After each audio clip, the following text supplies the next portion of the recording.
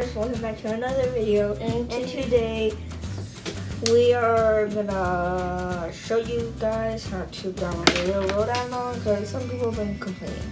So let's do this. Okay. But before we get into the video, I need you all of you guys that are watching this video to subscribe and leave a like. If you did, that would be very nice to me, and I hope you enjoy this video.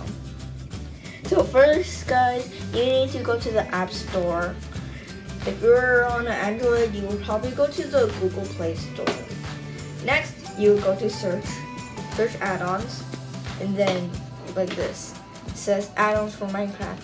So you tap on it, you download it, and you open the app. Then once you do that, you press search road, and then you see this realistic road add-on. That's the add-on I used, even though the pictures might not look as the one as I did in the videos, but they are. They're right next to the off-road car add-on. So after that, you would tap on it, tap on the add-on. Sometimes there would be an ad. Just click no, or the X, or cancel, or close, or whatever. And then there should be a yellow button under the picture. Right now this is purple because I already downloaded it. So you press the yellow. There might be an ad. If there's no ad, you're lucky. After that, it should be purple. You tap on the purple, and then it will pop up. You swipe, or maybe it's right there, but there's like a pop-up thing, and then there should be.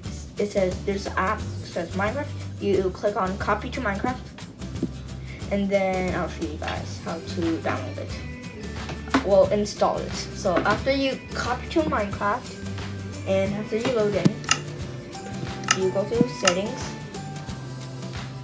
global resources,